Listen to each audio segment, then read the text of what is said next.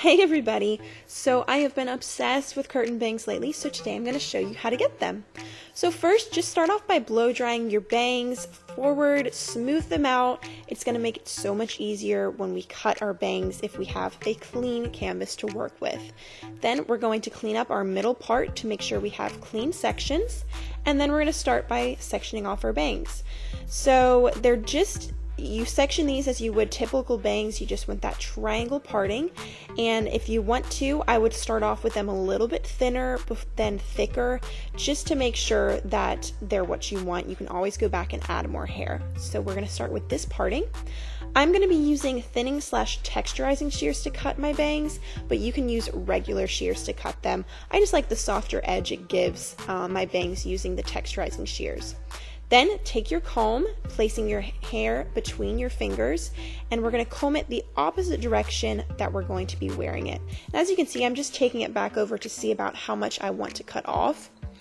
And then we're going to be creating an angle, so the top is going to be shorter than the bottom, which will be longer.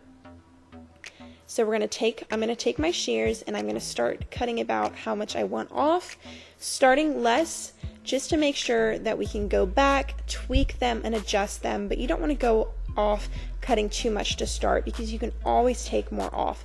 But as you can see, I'm just creating this nice angle, so the top is going to be shorter than the bottom, so that when it lays, we have a nice tapered effect. So I'm keeping them at a low angle. I don't want to take them too high to create too many layers or create too much elevation.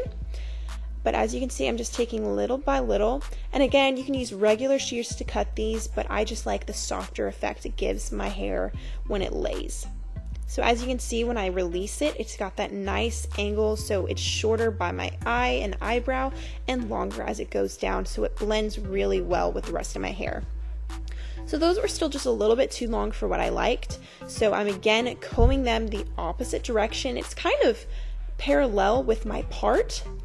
And then I'm just going to tweak and trim just a little bit more off of the ends. So if you are using regular shears, what you want to be doing is cutting into the hair. So as you see, I'm doing with my texturizing shears, I'm cutting into the hair, not just going at a blunt angle. It's just going to soften them, and you're going to have a lot of control with how much you're taking off of them.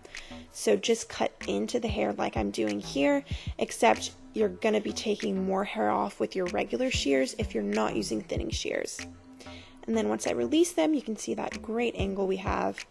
So now, because my bangs are parted in the middle, I'm going to take a small piece from the side I just cut on the shortest part, and I'm going to add that over to the other side.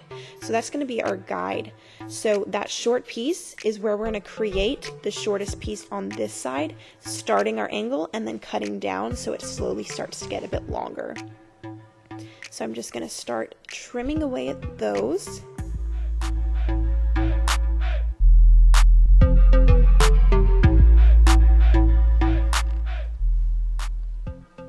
And if your hair is long and you didn't have bangs to start, you're going to do this the exact same way, except just make sure you know where you want them to lay and just start slow. You can always cut more hair off.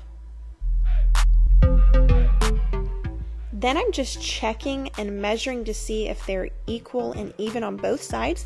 So this side was a little bit longer, so I'm just tweaking and trimming a little bit off of that long end piece. And then I'm checking the middle to see if they're equal, and the left side was a little bit longer, as you can see. So I'm just going to re-trim and tweak those and get them even. And they're about the same length now.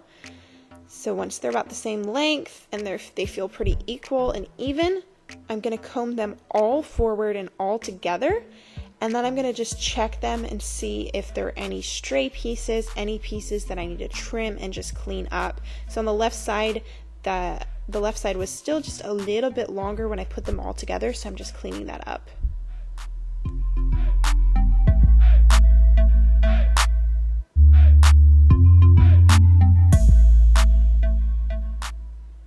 And there we go.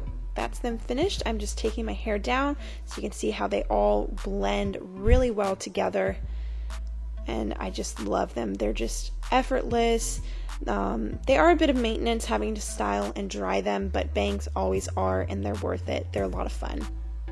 So I'm just going to flat iron and style them. So I clipped half of them up and out of the way, and I'm just starting with the bottom section first, just giving it a curl under so it has some shape, and then doing the same on the sides, just like so.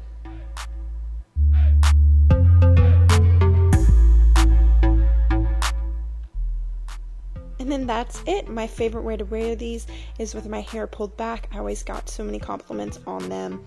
So make sure to subscribe, look out for more videos on the horizon that are coming, and check out some old ones. So I'll see you guys later. Bye.